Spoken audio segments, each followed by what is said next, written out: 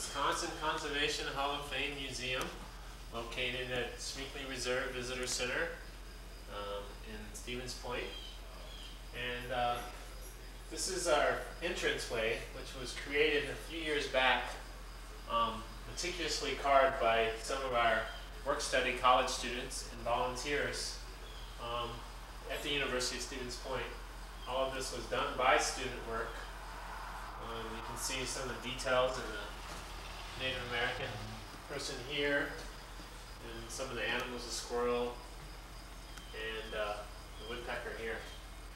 But we refer to Wisconsin as a land of wealth, and it was a land of wealth and still is. And the reason it still is because of our progressive and visionary conservation legislation that has gone on through the years. This is due to many factors, which the museum actually explores, looking at some of the reasons why we are at this juncture in conservation here in Wisconsin and how we got there.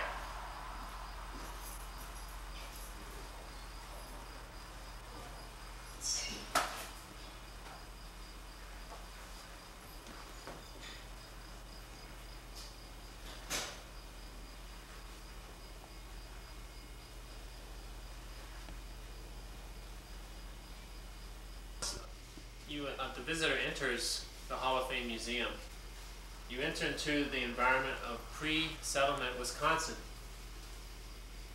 an environment where it was full of large white pine trees and lots of wildlife and clean flowing streams, and the Native Americans living here, such as the Menominee and the Anishinaabe, Chippewa, the Fox, and several other tribes.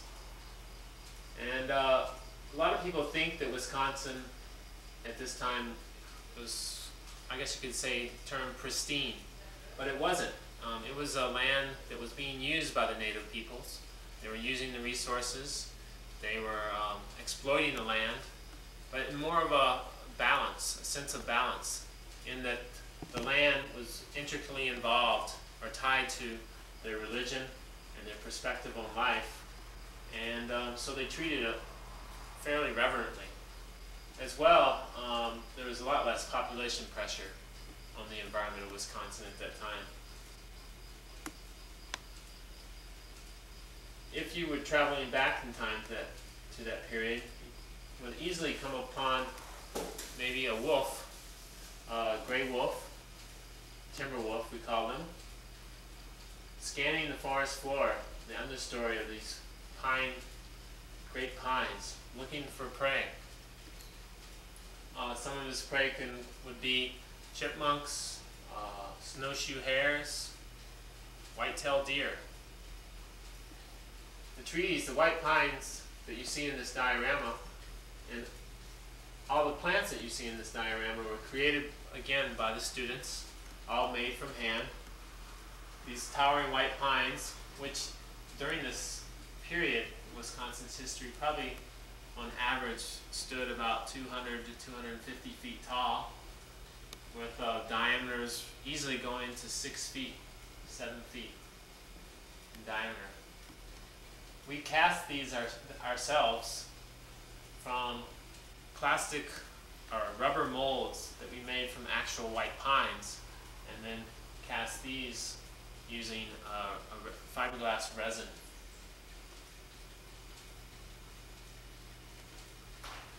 Upon entering this, a Native American voice will come on that will be sensory activated, that will tell the visitor about the environment, the pre-settled, pre-European environment of Wisconsin, and how Native Americans interacted with the environment in ways that they used the resources.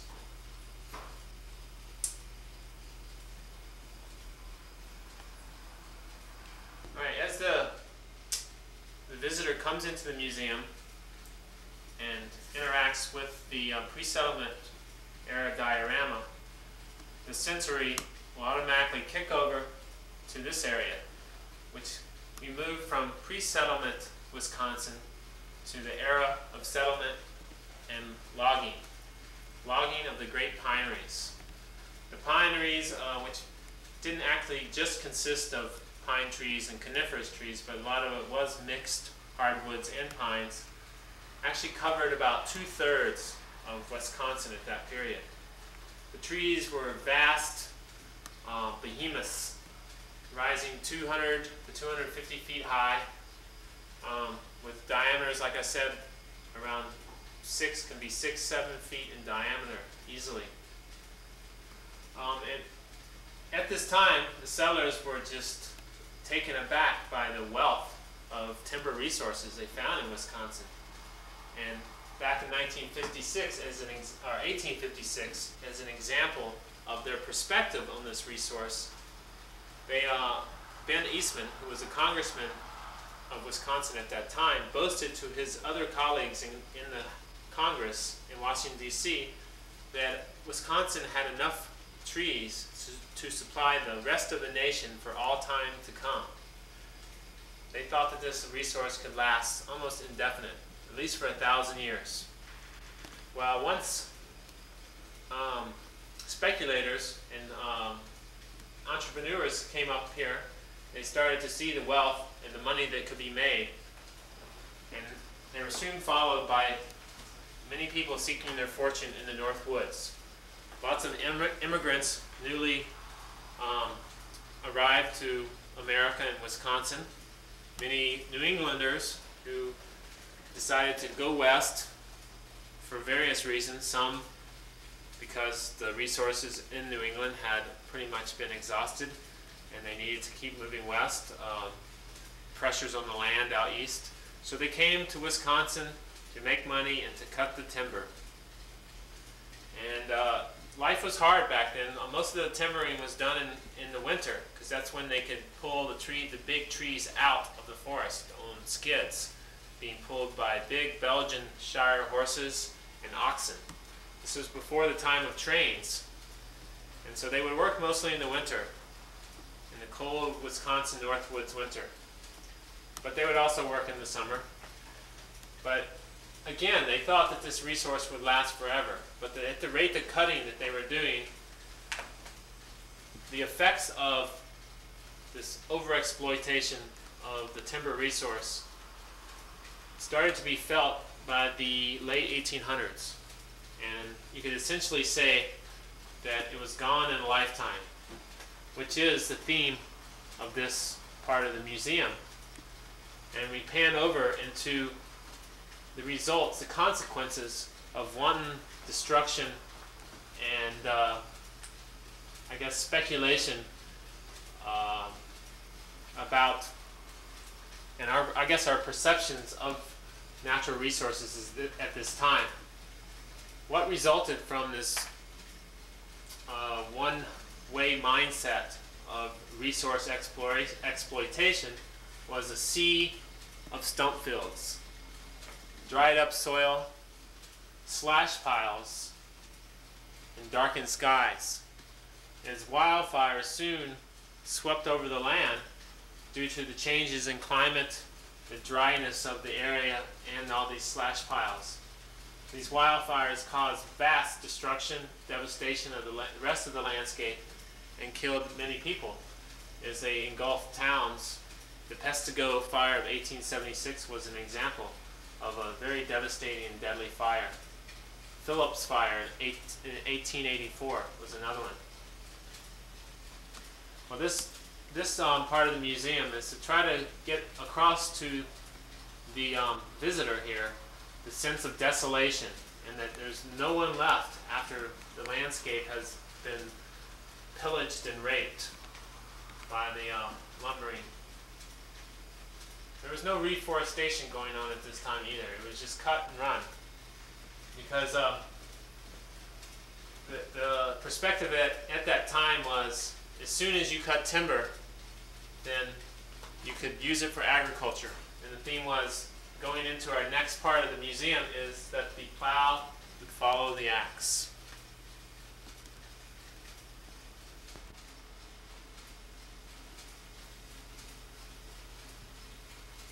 All right, the visitor, upon leaving this exhibit and describing the effects of timbering, of one perspective type of timbering, we move into some of the makeshift sawmills that started to pop up along the riverways and streams of Wisconsin to take care of all the logs that were floating down the rivers.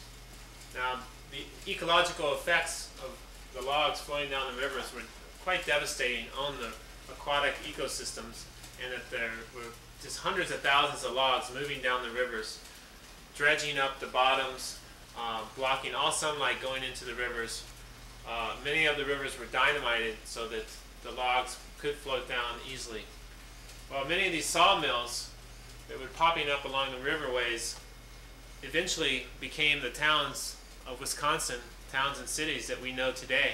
Stevens Point is one example. Stevens Point started out as a sawmill to take care of the logs that were moving down the Wisconsin River from farther up north. It was started by a man named George Stevens. Came from out east, I believe Vermont, and started a sawmill in a place where it was used by traditionally by Native Americans to portage the Wisconsin River. But once the land was cut over, like I said, there was this belief that a land that was growing such large and abundant trees must be rich in nutrients and resources and moisture. It just must be a very fertile land. So the immediate goal was to settle the lands of Wisconsin, the cutover lands is what they called them, and settle it and have it farmed. We were going to turn these vast areas of cutover northern Wisconsin land into big farms. And so there was an active move by the state government of Wisconsin to get people to settle. And most of their commitment or their action was trying to get Europeans, northern and southern Europeans, to come over here and settle Wisconsin. Many of these being Scandinavians and Germans. There was a handbook that was published by the department, or actually University of Wisconsin, the agricultural department, along with the state government, called the Handbook for the Homesteader, which explained how fertile the land was, showed pictures of the produce that some of the early farmers were pulling off the land. And this diorama here will show one of these settlements, these farmers in the cutover area with their immigrant farmers with their produce, which will be lined up on this bench. And coming over this way, the viewer will be able to interact with this exhibit and look in the windows and see pictures from this period in time of what the towns were like, what the topography was looking like at this time, what the farms were looking like, and so forth. Well, unfortunately, for many of these farmers, they're a bit hoodwinked because the land, being mostly sandy, was too well drained. It just did not hold water, and it didn't hold minerals or nutrients that plants needed. It was pretty much a mineral soil. As well, it was far enough north that the growing season was way too short to be very productive farmers, especially in terms of growing vegetables, because it was just too high in latitude. So many of these farms went belly up by the 1920s. They were tax delinquent, the people cannot pay their taxes, and they reverted back to the state of Wisconsin. And this kind of leads to the state forest reserves that we have now, because the state had all these tax delinquent lands that they were accumulating as people were going belly up, and they had to figure out what they were going to do with them. And they eventually led to the reforestation efforts that we'll talk about later. Well, from the exploitation of timber, we move into the first moves. Oh, let me back up a bit, sorry. As far as we've gone so far, it's been pretty much just resource use. How can we most effective and efficient way to exploit the resources of Wisconsin? without any look at the consequences of our actions. But as we saw in the earlier exhibit, the fires, which were so devastating and destructive to the Wisconsin area and to actual people's lives, initiated the first inklings of a conservation philosophy. And that was, they were starting to enact legislation to prevent forest fires. That was the first inkling toward conservation. Anyway, we move on to the second inklings of conservation, which began because of the raid on wildlife. And this, besides having a vast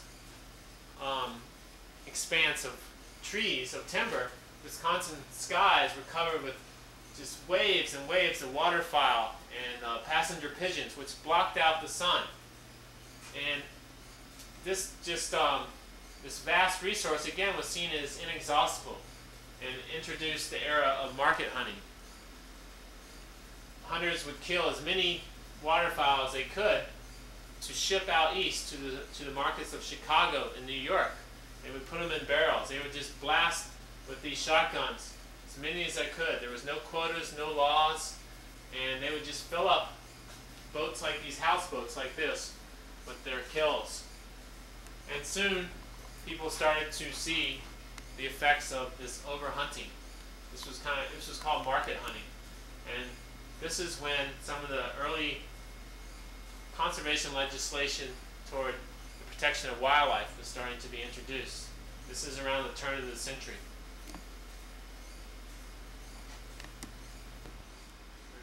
Alright. So as I was saying, there was a vast overexploitation of the wildlife, especially the birds and the waterfowl of Wisconsin, as well as the deer. The last elk was shot somewhere in the 1870s. The last moose was around that time.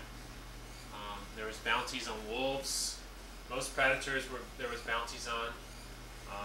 There weren't any hunting regulations, so people were just taking as much as they want, and there was a lot of waste. Well, the effects of these practices soon became evident to many people in Wisconsin and alarmed them, because they saw that a lot of their wildlife was disappearing. Hunters weren't being able to find game. So there was a move toward regulation of these market hunting practices. And you started to see restrictions passed through the state assembly and legislature, putting restrictions on times of the season you could hunt, on the bag limits and so forth. Well, to be able to enforce those, to have it on paper is one thing, to be able to enforce it is another. So the next obvious step was the establishment of a game warden system, protectors of these resources, and the law enforcement officers to back up the regulations that were now starting to appear on paper. Well, in this area here that will be coming over from the market hunting to here will be a diorama and text explaining the whole market hunting period and some of the early restrictions that were starting to pop up in Wisconsin. And there were people starting to early on realize, some of these progressive thinkers that the Hall of Fame has been established to commemorate, who started to voice out what they were seeing and what they were thinking, and to try to be the conscience of society. People like Increase Allen Lapham back in the 1850s and 60s, who were speaking out against the wanton destruction of timber. And people like Ernie Swift, who became one of the first game wardens. Anyway, so we move over here to this exhibit, this diagram, this part of the exhibit. And if you look up at our sign, the theme is Law Comes to the Land. Because this was a lawless area. Most of northern and central Wisconsin, around the turn of the century, there weren't many police officers or law enforcement officers, and there was no one to enforce some of these new game laws. So this, the game wardens were established. And this diorama here depicts the life of the game warden around the 1920s and 30s. This was a dangerous time to be a game warden because Wisconsin was still a fairly wild place. And these game wardens would be out 3 to 4 weeks at a time, out in the bush. This is an old Model A, 1929 Ford pickup that we had donated that we will use as the game warden's truck. And they had trucks similar to this. And they would have all their pelts, maybe the confiscated pelts that they would have would be in the back here, as well as their tent and other supplies, food, fuel, and so we'll have that in here. The visitor will come and be invited to step into the game warden's truck and have a seat. Well, this game warden in this exhibit it's at night, has snuck up and surprised a poacher at his makeshift camp. And the poacher has run away. Maybe there's several poachers, but one of them is still looking through the window. And you can see some of the skins hanging down, and the fire is still burning. There's still a pot on the table, and they probably had a shotgun. Many game wardens were killed at this time trying to enforce these laws, and they were usually working by themselves. What will happen here is the visitor will step into the car, will activate a sensor which will turn on the radio, and the headlights will turn on, which will illuminate the poacher's camp. There'll be things on the seat that a game warden at this time would have had, tins of food, maybe his cigarettes, his lighter, other items that a game warden have at that time. The radio will then come on and with period music in the background explain the life of the game warden and why he was out there doing what he was doing, protecting the wildlife resources of the state, and talking about how dangerous it was and the importance to the state and to conservation of our resources. Okay. Just behind over here is going to be a timeline. This is very makeshift now, but a timeline which will describe from beginning of man's history here in Wisconsin, early Native Americans about 10,000 years ago, to the present, all the events that came about in resource use and exploitation and eventually conservation through the state's history. And there'll be this will be an interactive timeline with lots of little gadgets and artifacts and things that the visitor can interact with to learn about conservation and its time frame in Wisconsin. Okay. The last part of the museum that we have somewhat done right now, we will move from the game warden era to some of the conservation actions that were occurring to try to reforest this tax delinquent cutover land of northern Wisconsin. The Great Depression of 1929 actually ushered in many of the conservation practices and actions taken because of the Make Work programs, the New Deal programs of Roosevelt. And one of such programs which Wisconsin benefited greatly from, and whose legacy still carries on, is the Civilian Conservation Corps that was created as part of the New Deal, which put to work many of the men in the nation who were out of work because of the Depression and the economic circumstances. Right now we have kind of a mural showing these men replanting the forest. Eventually what we'll have here is a CCC bunkhouse, which would be typical of one found at a Civilian Conservation Corps camp somewhere in Wisconsin. Most of them were in northern Wisconsin. And there'll be two men, silhouettes of men, talking on the back porch of the bunkhouse, and a tape will go on and they will talk about their day's work, what life in a CCC camp was like, and so forth. And there'll be probably the foot lockers here and bunk beds. But some of the first actual work that the CCC was involved with wasn't with reforestation, but was actually, again, with forest fires. But once they started to diversify and become a coordinated effort, and a lot of them began to focus on reforestation efforts across the state, trying to restore some of the timber heritage that was once Wisconsin's. So this has a long way to go. I'd like to reiterate that all of these exhibits are being done by UWSP students, and so we can only get really our work done during the school year. And it's all volunteer work, and we're having to train many of the people, so it's a slow process. But eventually we will have it all together, and it will be a nice museum to learn about Wisconsin's resource use and conservation heritage and legacy, which we will move into the gallery of inductees in a minute.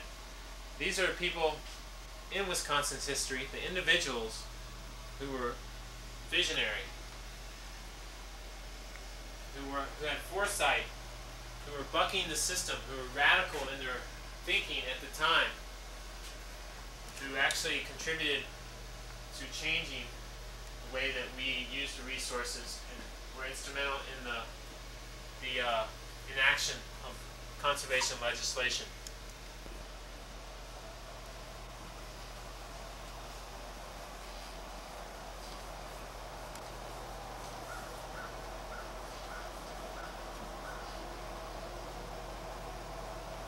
Welcome to the formal gallery of inductees into the Wisconsin Conservation Hall of Fame. This is our room to commemorate and celebrate the conservation leaders of the state who have been visionary in their accomplishments, actions, and thinking throughout Wisconsin's history, and have a legacy to carry forth. And this is why we are here, is to try to communicate this legacy to the future, present and future generations of Wisconsin citizens. People such as Owen Grommy, who was a wildlife painter, one of the foremost wildlife painters in the United States, worked for the Milwaukee Public Museum, but was instrumental in several conservation battles, one of them being the Horicon Marsh and the hazing of the geese back in the 40s and 50s. He spoke through his art, Owen did, and basically educated people on the resources and the beauty of Wisconsin, especially its wildlife and its bird heritage. Other people, such as Curly Radke, just an ordinary citizen from Horicon, who's an Isaac Walton League member, who probably was the instrumental person in getting Horicon Marsh protected, restored, and saved.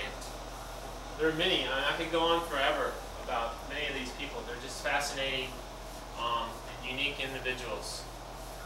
And there's interconnections between almost all of them. They were friends, colleagues.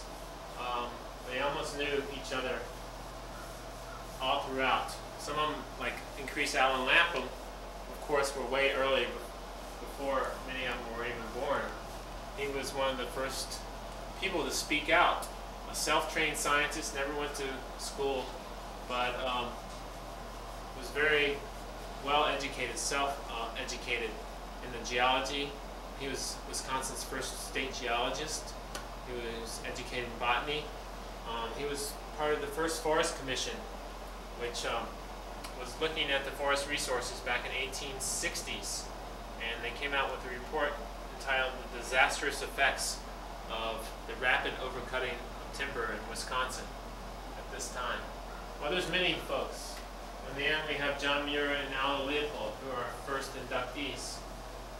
This gallery is set up to commemorate these people, and eventually we will have exhibits that will allow visitors to interact and learn about each of the individuals. We induct about 2 per year. The induction is in April. Some of our most recent inductees last year were the Hammerstroms, Fran and Frederick Hammerstrom, who did quite a bit of work on the greater prairie chickens and the saving of the Buena Vista Marsh for their habitat. And Robert Ellison, who was a wildlife ecologist from the University of Wisconsin-Madison and was the on the air, nature on the air personality in the 50s and 60s, teaching kids, especially rural school kids in Wisconsin, about Wisconsin's natural heritage. So that's about it. And hopefully we will carry on and continue to work in trying to inform the public about these individuals in Wisconsin's conservation history and hopefully inspire them to carry on this legacy.